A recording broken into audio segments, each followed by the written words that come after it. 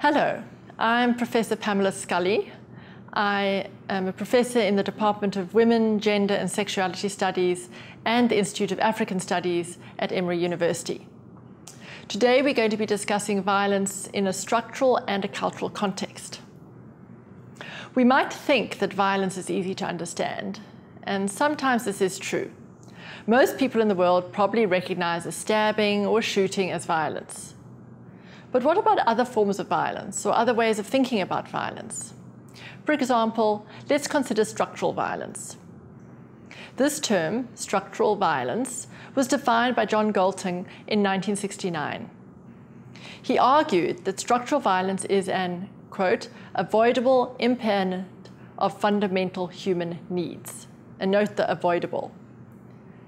The forms of structural violence would include racism, sexism, ageism, etc. Recently, other people have expanded on this term, including Paul Farmer, who's known for his work in medicine in the Global South, have expanded on the term to include political and economic inequalities. Farmer and fellow authors say, for example, that such arrangements, quote, put individuals and populations in harm's way. The arrangements are structural because they are embedded in the political and economic organization of our social world. They are violent because they cause injury to people, end of quote. It's from an article in 2006. Another way of thinking of structural violence is of the political, economic, and social conditions of a society that prevent people fulfilling their full potential in life.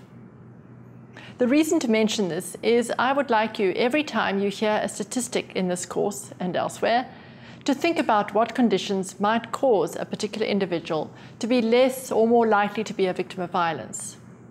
What might lead a person to perpetrate violence? How do social, economic, political conditions frame our understanding of violence? Another way of thinking about violence is to think of it as located in culture. Can we think of violence in part as cultural? And if we did, what would that mean? So, for example, ask yourself these questions. Is smacking a child for misbehavior violence? Can married women be raped in marriage? Let's take these two questions in turn. Spanking or smacking a child? Experts from a study of spanking in North Carolina, USA, argued that spanking, quote, has been associated with child abuse, victimization, poor self-esteem, impaired parent-child relationships, and child and adult mental health, substance abuse, and behavioral consequences. Being spanked as a child has also been shown to increase the likelihood of abusing one's own children or spouse as an adult, end of quote. That's a heavy list of items and results. Nonetheless, many people spank their children. In that study from North Carolina, which shows, as you can see in the table, that 1/3 of the mothers interviewed had spanked their children. That study concluded that the older the mother, the less likely she was to spank her child. That, of course, was studying the relationship between mothers and children, not fathers. Different attitudes to spanking of children exist in different countries, which again returns us to this issue of to what extent is violence cultural, located in geographical realities, etc. For example, 38 countries have outlawed any sort of corporal or physical punishment, which would include the spanking of children by their parents, teachers, and others. These countries include countries in Europe, such as Croatia, Norway, Sweden, Latvia, Germany. In South America, such as Brazil and Venezuela, and also countries in Africa, including the Republic of Congo and Kenya. That is not an exhaustive list. This is not to say that people in those countries that have outlawed punishment always follow the law, but research have shown that there's a correlation between laws and growing opposition to the spanking of children. So once you have a law saying that corporal punishment is bad, you're likely to see a follow-up in society where people begin to believe that is true, that it's not a good thing to spank a child. The second issue is rape in marriage. If we see rape as violence, as I think we've come to see, can we see forms of sexual relations in marriage as rape, and thus also violence? Some countries acknowledge the possibility of rape in marriage, and others do not. As far back as 1993, the United Nations Convention on the Elimination of All Forms of Discrimination Against Women included marital rape as a form of gender-based violence. Marital rape was legal in the USA until 1976, thanks to work by the feminist movement.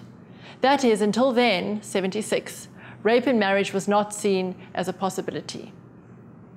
In many countries on every continent, people have outlawed marital rape, including South Africa, which did so in 1993. Some countries still do not recognize that rape can happen in marriage. This would include Afghanistan, the Democratic Republic of Congo, and Liberia. Differences have to do in part with these ideas about consent. In some places, consent is seen as being given in the marriage ceremony, consent to sex. Thus, thereafter, it is understood that a woman may not refuse to have sex with her husband. That is clearly an understanding of consent that is located in a particular place, time, and issues of consent therefore relate to how we think about rape, marital rape, the autonomy of women over their bodies.